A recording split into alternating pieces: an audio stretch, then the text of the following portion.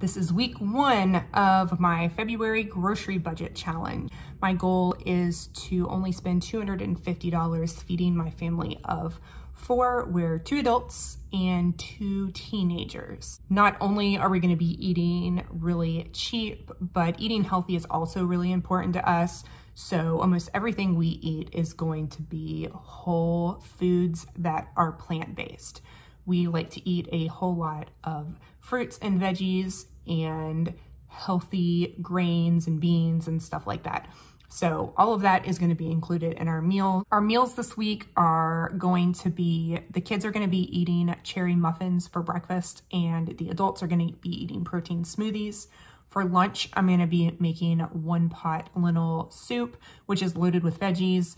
And then for dinner, I'm going to be making Buddha bowls that will consist of roasted butternut squash, chickpeas, and quinoa, and then also some more veggies. At the end of the video, I will show you the finished product of everything that I'm baking. We are in Florida, so we have access to a lot of fresh local produce, even in February.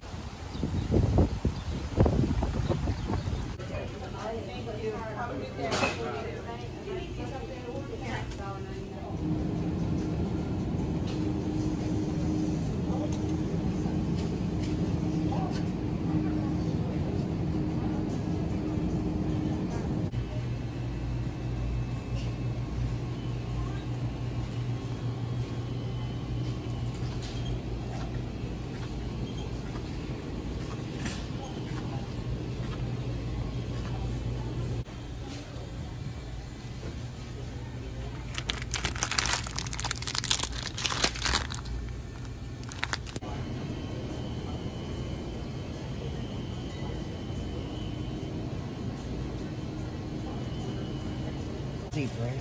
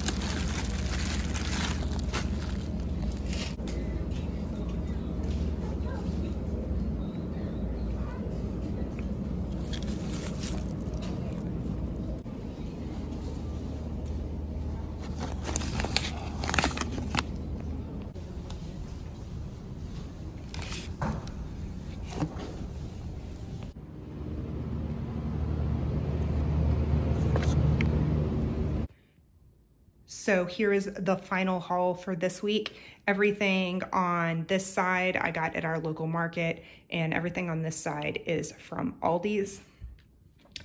My husband was with me when we went to the market, and he checked out and cannot find the receipts. So when I get that, I will be able to tell you exactly how much I spent there.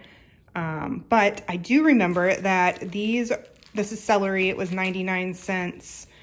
These lentils were $1.79.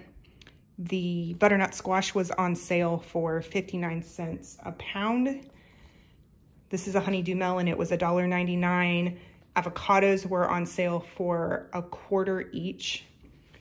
These are local strawberries. It's strawberry season in Florida, and they were 3 for $8. I'm going to be making myself some smoothies this week, so I'm going to cut and freeze 2 of them, and then the other one we can just kind of snack on. This romaine lettuce was also on sale for 99 cents each, so I got 2 of those. And I can't remember how much this kale was, but it's this huge bunch of local kale that was pretty inexpensive.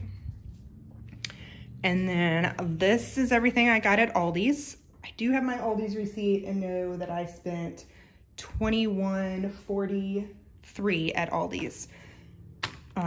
These carrots, a bag of yellow potatoes, onions, These bananas, I'm gonna freeze some of them so I can put them in my smoothie.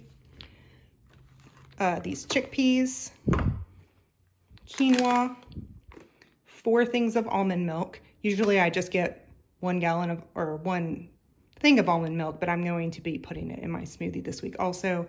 And then a pack of saltine crackers. Then this is everything that I'll be using this week that I already had. This Garden of Life protein mix.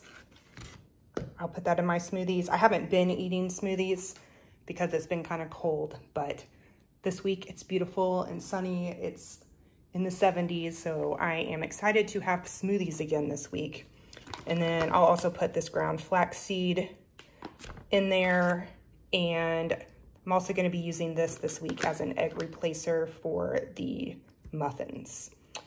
Just some flour, sugar, minced garlic, salt, baking powder, and almond extract. And this is a container of pitted cherries. I'm getting ready to start cooking, and I'm really not going to film me cooking much this week because I'm gonna have a lot of people coming in and out of the kitchen, and I just can't film with a bunch of people around. So I will go ahead and cook everything, and then when I'm all done, I will show you the finished product. I will be putting all of the recipe links down below, so if you want to make any of this stuff, you have access to all of those recipes. The only thing I'm not going to be showing you is just the protein smoothies, but what I'm going to be doing is any leftover fruit that we have, like I'm going to be freezing our leftover cherries that I don't use in the muffins, and some of the strawberries that I have, and some of the bananas I got. I'm going to freeze those so I can use those in our smoothie. I'll be putting about a cup of almond milk, some flax seeds, and then this protein powder that I really love.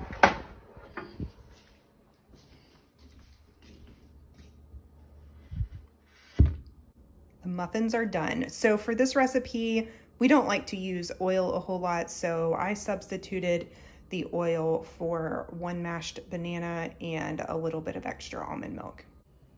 Here is the completed lentil veggie soup.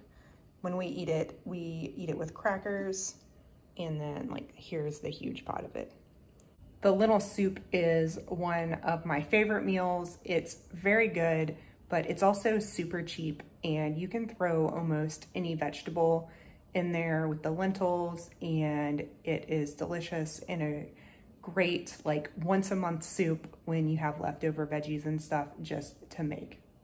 Here's the finished chickpeas, butternut squash, and then this container is full of quinoa. And I will just put all that together over some greens. I have the romaine lettuce and kale. I sprinkle a lot of nutritional yeast on top, and I've got some avocados in there under the nutritional yeast. I guess I should mention, for those who haven't watched my videos before, I do meal prep once a week for the entire week, so I only have to cook once. We also eat basically the same thing for breakfast, lunch, and dinner all week. It just saves a lot of money and time to go ahead and bulk buy everything and just cook one meal. I've been asked if we get tired of eating the same foods over and over again, and we don't. It's just part of our habit and something that we're used to. Nobody complains, and it's actually kind of nice to know what we're gonna be eating all week. We also pick foods that we really enjoy eating. If you want to see more videos of what we eat on an inexpensive plant-based diet, you can check out this playlist here. But as always, thank you guys so much for watching, and I'll talk to you next time.